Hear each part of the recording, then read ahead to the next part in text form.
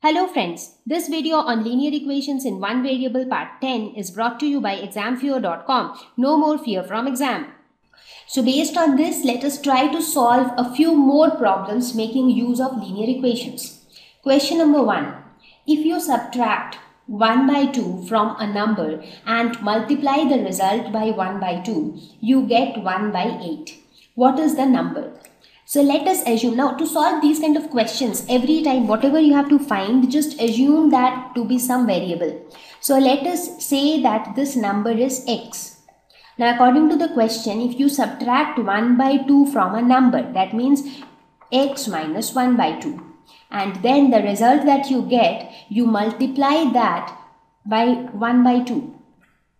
And then what do you get? The result of this entire operation is 1 by 8. So this is your linear equation. So this is actually x minus 1 by 2 is equal to, this 2 will go on this side, so it comes to the numerator, so it is 2 by 8. So we can say x minus 1 by 2 is equal to 1 by 4, or x is equal to 1 by 4 plus 1 by 2.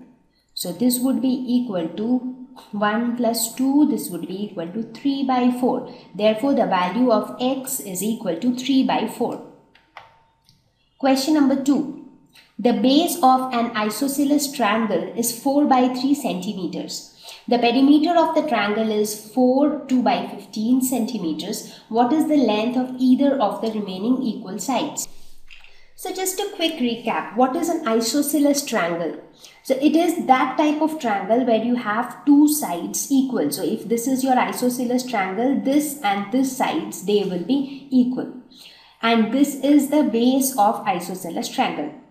So here in this question it says that the base is 4 by 3 centimeters. So let's say this is the isosceles triangle and the base is 4 by 3.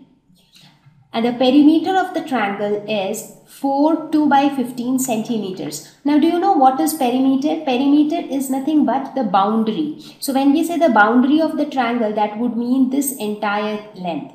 So, let's say if this is ABC, so AB plus BC plus CA would be the perimeter of this triangle. Now, in the question, it is given that perimeter is 2 by 15 centimeters, which would be 62 by 15 centimeters. So that's given. Now let us assume that the length of the remaining equal sides is equal to x. So let's say that this is x, this is also x, because both of these are equal in isosceles triangle.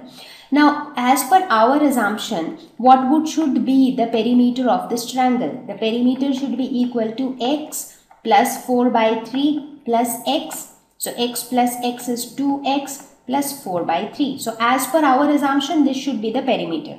But as per the question, this is the perimeter. So basically, we can say that according to question, 2x plus 4 by 3, its value should be equal to 62 divided by 15. Right? So here we can say that 2x is equal to 62 by 15 minus 4 by 3. So this would be equal to 15, this is 62, this would be 20. So that is 42 by 15.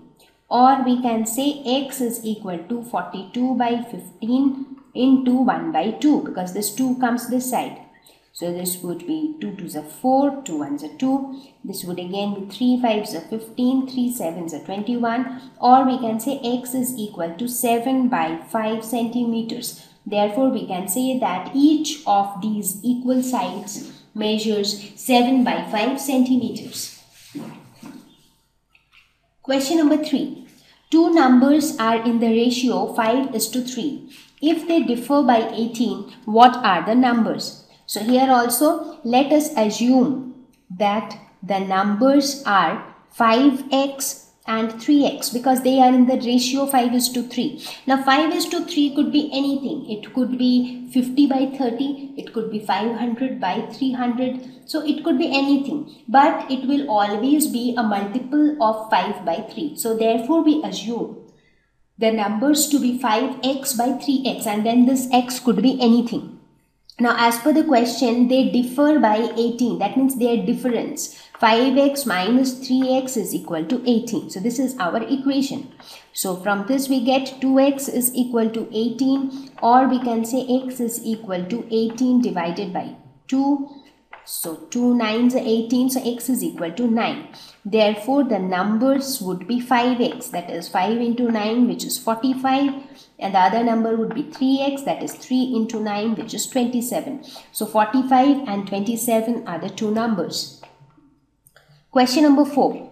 Three consecutive integers are such that when they are taken in increasing order and multiplied by 2, 3 and 4 respectively, they add up to 74. Find the numbers.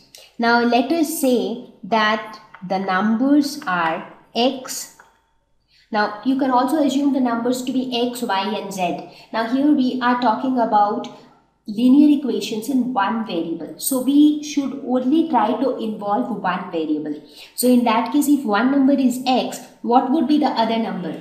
Now, read the question carefully. It says three consecutive integers. So, that means the next number would be x plus 1 and the next number would be x plus 2. So, let's say if one number is 5, the next number would be 6, which is 5 plus 1. The next number would be 7, which is 5 plus 2. In a similar way, here if one number is x, the next would be x plus 1 and the next would be x plus 2. Now the question says that if they are taken in increasing order and multiplied by 2, 3 and 4 respectively. So you multiply the smallest number by 2, you multiply the second number by 3 and you multiply the third number by 4 and then you add them all.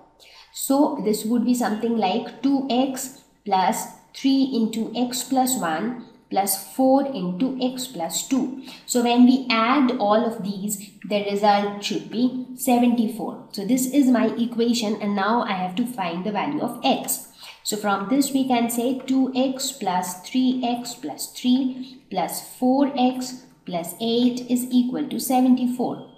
Or we can say, let's bring all the variables together, that is 2x plus 3x plus 4x is equal to 74 minus 8 minus 3. Or this is 9x is equal to 63. Or we can say x is equal to 63 by 9. So this is x is equal to 7.